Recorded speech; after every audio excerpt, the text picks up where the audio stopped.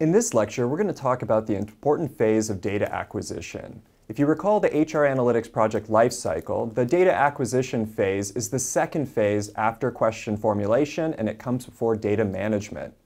So when we're talking about data acquisition, we're talking about a process of collecting, retrieving, gathering, and/or sourcing data.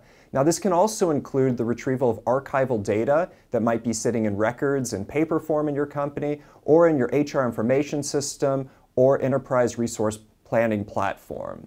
Now, there's different types of tools we can use to acquire data, and these include employee surveys, rating forms, surveillance and monitoring tools, database queries, and even scraping. Now, this isn't an exhaustive list, but this is a good representation of the tools that we use most commonly in HR analytics. So let's start with employee surveys. These are nearly ubiquitous. You'd be hard-pressed to find a company in their HR department, or any department in the company for that matter, that doesn't use some type of survey, whether they're surveying customers, clients, employees, managers, what have you. Now, these are excellent tools for acquiring self or observer report data, such as data on personality, attitudes, individual differences, behaviors, as well as anything that's perceptual in nature, where you want an employee or a person's perspective on it, such as perspectives and perceptions of the work environment, the work itself, the job itself, the work-family interface, how they're managing conflict between work and family domains, their supervisors, their coworkers, and even the clients as well. So surveys can be really powerful tools in this way, and they tend to be pretty cheap to administer once you develop them. Now, here's an interesting fun fact about using surveys and measurement tools.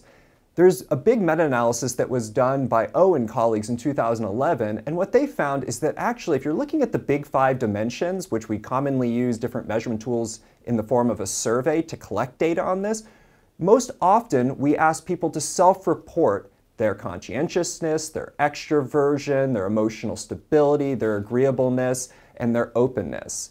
Now, what is interesting is this meta-analysis in which they looked over a number of different studies. They found that actually observer-reported big 5 dimensions tend to be better predictors of job performance than self-reported big 5 dimensions. And so what that means is that sometimes, perhaps others have a better understanding or can recognize our personality with greater accuracy than maybe we can recognize it in ourselves. So it's something to consider is also the source and who's completing the survey and who are they referencing, or what's the target of their responses when they're going through the different survey items or questions. Now, in terms of disadvantages of employee surveys, they can be time-consuming to develop them well. And so there's a lot of bad surveys out there. I'm sure you've come across them in all shapes and forms. Particularly customer surveys can be pretty poorly constructed in some cases. And so we need to think really carefully about how we design these and design them with a specific purpose. And we want to make sure that we're not overly fatiguing the people who are participating in the survey. Sure, it would be great to ask them every kind of question you could imagine where it takes 5 hours to respond, but are people actually going to do that? Or are they going to provide good data all the way through that administration? So as a rule, we want to keep surveys as quick and short as possible, and we don't want to give too many surveys to employees as well, because this can also lead to fatigue over time. Now, the other thing about surveys is they are inherently subjective in nature. They tend to be more subjective than some of the other tools that we'll talk about. Now, the reason that this can be problematic is that, well, they might be more subject to things like social desirability biases and even faking.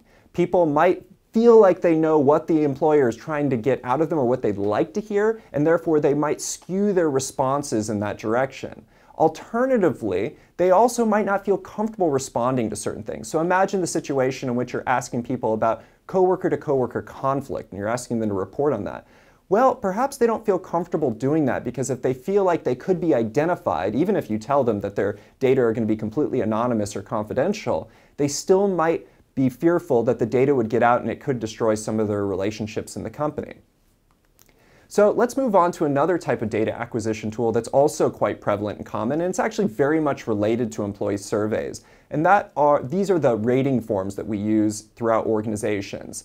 Now again, they're pretty similar to employee surveys, but they tend to be more focused on measuring performance in the organization. Now, it's also another advantage of using these rating forms is they tend to be better than using no rating form at all. So if you don't ask managers to rate things systematically, they're going to be likely to introduce more bias and subjectivity into their evaluations of their employees or of themselves and so forth. So you can think of rating forms as having a lot of the same advantages as employee surveys, and they also tend to be much better than not having a rating form, which isn't a super high bar, but yet it's important to remember. Now, in terms of disadvantages for rating forms, it's important to make sure that you achieve high reliability between raters who are using the same form, whether these are supervisor rating their employees or whatever the case might be. Now, this is easier said than done. Sometimes this requires a frame of reference training, calibration meetings, and things like this that take time to get everybody on the same page so they're conceptualizing job performance for that particular job in the same way, or conceptualizing whatever the behavior is in a consistent way between one another. Because importantly, reliability is a necessary but not sufficient condition for validity, meaning we need to have consistent measurement and consistently measured tools before we can have accuracy. So things need to be measured consistently before they can be measured accurately. Now, alternatively, we could be measuring something consistently, but that doesn't necessarily mean that we're measuring it accurately. So another disadvantage of using a rating form is they can also be quite expensive to build and do correctly. You should have a rigorous job analysis on file that's recent and up to date, especially if it's in the context of performance evaluation tools, to make sure that performance evaluation tool is reflecting the current job and the nuance of that job, and so that it is applicable to today's standards for that job. Now, in particular, there's a type of rating form called the Behavioral Anchored Rating Scale, or the BAR scale, and these can be really time-consuming and resource-intensive to develop properly, because they involve critical incidents and things like that you need to collect from a variety of subject matter experts. And if you do your due diligence and develop these well, you can have a really great tool that can be really, really effective. And that point forward, it can be relatively quick and easy to administer. But the developmental side of these can be really, really time-consuming and might require outside consultants or experts to come in. Now, another thing about rating forms too, or anytime you're rating people or you're using ratings for administrative purposes, is that they're likely to be subjected to different biases, such as office politics. Now, there's a really famous study from 1987 by Longenecker and colleagues, in which Longenecker and colleagues surveyed and interviewed a number of managers and executives, and to really understand how pervasive are office politics and organizational politics when it comes to making performance evaluations. And it turns out in these candid interviews, a lot of the executives and managers said, well, actually, a lot of times I don't really give the person the rating I think they deserve. Instead, I give them a rating to send a message, or I recognize that, wow, if I give this person a high rating, that might cause conflict because this other person might be offended they didn't get a high rating. And so it talks about all these different biases that get injected due to office or organizational politics. So let's move on to another type of common data acquisition tool that's becoming increasingly common today because of rapid advances in technology, and these are those surveillance and monitoring acquisition tools that we can use. Now, in terms of advantages, these tend to be highly non-intrusive, and they tend to operate, quote, behind the scenes. And what this means is that people can wear these things, sometimes they're even called wearables, either in a helmet, personal protective equipment, maybe it's a wristband that's measuring their heart rate, it's measuring the speed with which they're walking, their geolocation, also the tone of their voice, if it's a sociometric badge or something like that. It can also, if it has an actigraphy monitor in it, it can measure sleep quantity and sleep quality. It can measure things, especially if it's a hard hack, like the force of impact. So if something falls on someone, it can send out a signal. It can also detect noxious chemicals and things like that. There's a number of different surveillance and monitoring tools out there and various sensors that we can use. Now, so these are very, very handy for capturing data, particularly around employee safety and employee health, as well as they can help you understand who's talking to who in the company by collecting tone of voice, and help develop a more informal understanding, or an understanding of the informal social network within a company. Now, in terms of the disadvantages, as you can imagine, employees might perceive these, while not intrusive in nature in terms of the data being collected, they might perceive the data themselves as being collected as very intrusive and perhaps a violation of ethics and as well as their privacy.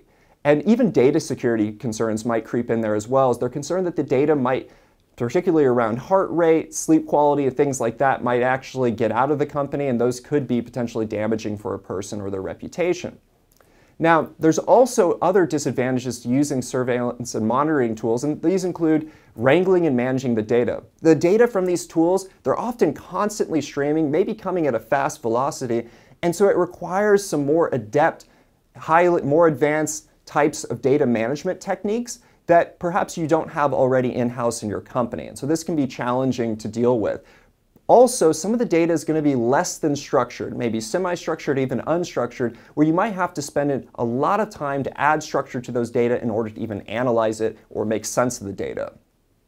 Now, another thing, and this really seeps into that concern about ethics, would be these data, especially if you're collecting information about someone's heart rate, their sleep quality or quantity, through these different wearable sensors people might walk around with at work, well, these data might actually correlate with different health outcomes and symptoms. So the question really becomes, should you use the data in this way, particularly if they're correlated with certain things that might be kind of HIPAA protected if you think about it in that sense, that these are things that this is health information that could be getting out there about someone.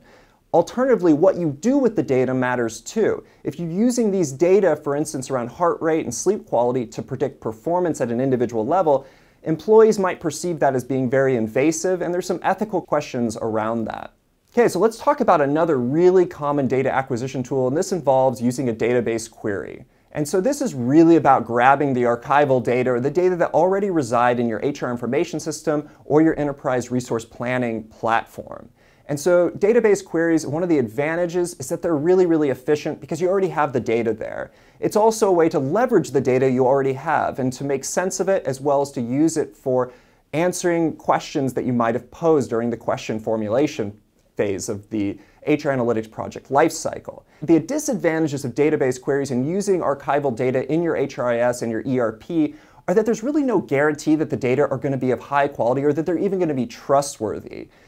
Also, unless carefully documented, important characteristics and definitions regarding the data residing in the database may be challenging to locate if you're even able to locate them at all, if they were ever even created in the first place. And this gets even more challenging when you're merging or joining data from across different platforms, maybe across different geographic locations, across different countries with different standards, and bringing them together. So this is another potential disadvantage of using that particular data acquisition tool. Now, let's finish up by talking about a relatively new term, at least in terms of how we're automating this technique using information technology, and that is scraping.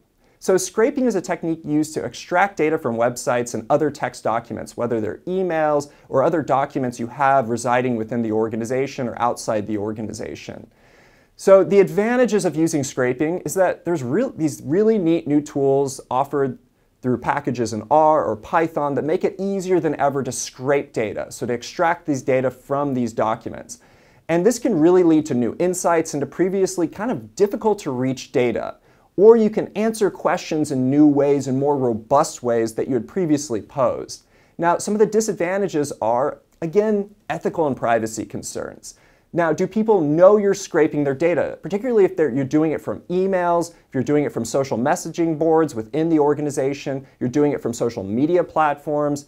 Do the employees understand, is this going to be a violation of their trust? How are you going to use the data? How are you going to protect those data as well? Are they identified? Are they confidential? Are they anonymous? Further, when you scrape the data, while the process of extracting the data might be relatively straightforward and efficient, it can be really time-consuming sometimes to work with these data, as often they come in a relatively unstructured or semi-structured form. And there's going to be more data management time that needs to be applied to these data in many cases.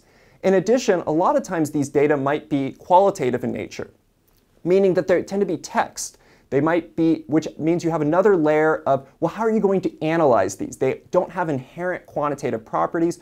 Are you going to use thematic analysis, content analysis? Are you going to use text analysis, latent semantic analysis? What are you going to do with these data? Now, as a guiding principle when it comes to data acquisition, think about this. Make sure you acquire data with a purpose in mind. And this is why it's important to start with that question formulation in your HR analytics project lifecycle. You want to make sure you have that question, that research question, that hypothesis in place first before you go on and acquire data. Because if you don't have that question in place, you might just be collecting data for whatever reason. And this could be inefficient. It could also start getting you into some risky areas where you're getting data that maybe you shouldn't be getting data, or maybe you should think carefully about whether you should grab those data. So make sure you acquire data with a purpose. And again, this is an important phase of the HR Analytics project lifecycle. It comes after question formulation, and it comes before data management, and it is the data acquisition phase. So this wraps up the lecture on data acquisition.